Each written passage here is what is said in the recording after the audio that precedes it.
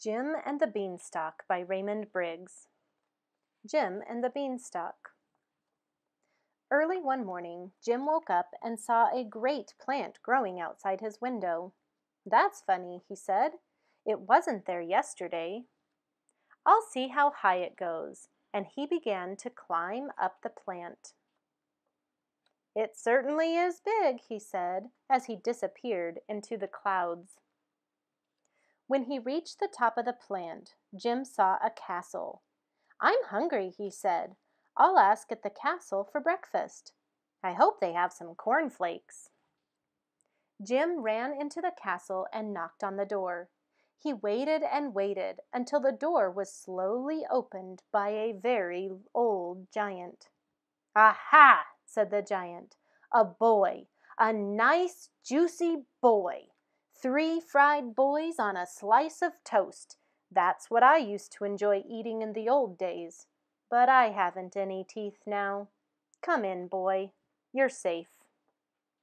The giant shared his breakfast of beef and beer with Jim. "Is your name Jack?" he asked. "No," said Jim. "It's Jim." "Did you come up a beanstalk?" asked the giant. "I came up some sort of plant," said Jim. "It's that beanstalk again," said the giant. "It came up once before. That nasty boy Jack stole some of my father's gold and took our golden harp and our golden hen, and I've never really been happy since. Now I'm old too. I can't see to read my poetry books because the print is too small." "Don't you have any glasses?" asked Jim. "Only beer glasses," said the giant. "I mean reading glasses," said Jim. "They go on your nose and ears." "It's my eyes I'm talking about," roared the giant, banging his fist on the table. "These glasses are for your eyes," said Jim, and he explained about glasses while the giant listened carefully. "Get 'em," said the giant fiercely when Jim had finished. "Get 'em for me. I'll pay good gold." "I'll have to measure you," said Jim. So Jim measured the giant's head. The giant gave Jim a gold coin, and Jim climbed down the beanstalk as fast as he could, holding tight to the coin. He showed it to his mother, but before she could say anything, he got dressed and ran off to the oculist.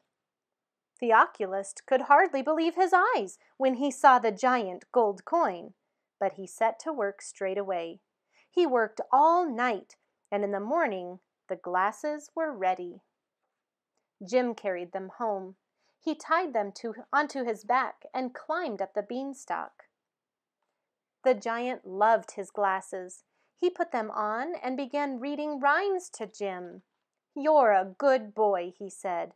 "Now I can see you properly. I wonder how juicy you are. I can't eat anything much nowadays because I don't have any teeth." "Why don't you have false teeth?" asked Jim.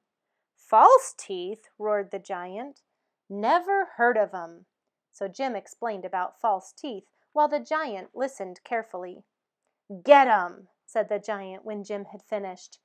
"Get 'em for me and I'll pay good gold." So Jim measured the giant's mouth. "Make 'em big," said the giant, "and sharp. I like sharp teeth." The giant gave Jim a gold coin, and Jim climbed down the beanstalk as fast as he could, holding tight to the coin. He showed it to his mother, but before she could say anything, he ran off to the dentist. The dentist could hardly believe his eyes when he saw the giant gold coin, but he set to work straight away. He worked all night, and in the morning the teeth were ready. Jim carried them home, then he tied them to his back and climbed up the beanstalk. The giant loved his new teeth. He jumped up and down, chomping his jaws and gnashing the teeth until sparks flew. Then the giant sat down, looked at himself in a mirror, and was suddenly sad again. "Aw," he said, "I used to be a good-looking lad.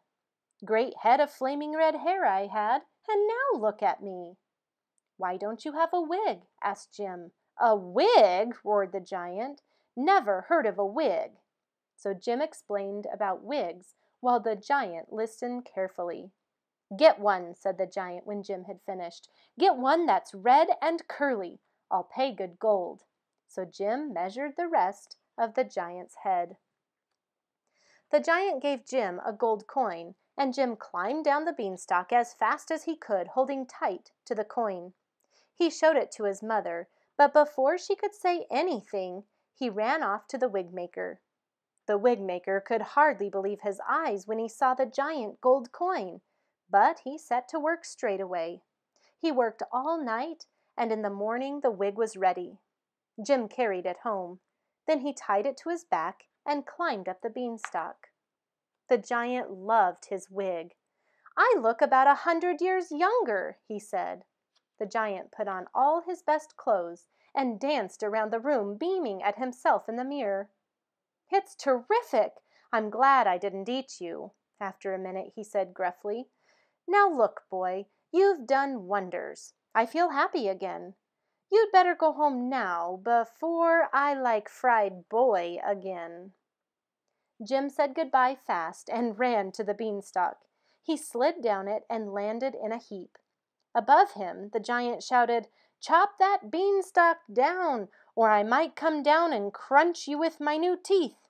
Seizing an axe, Jim swung mightily and chopped down the beanstalk.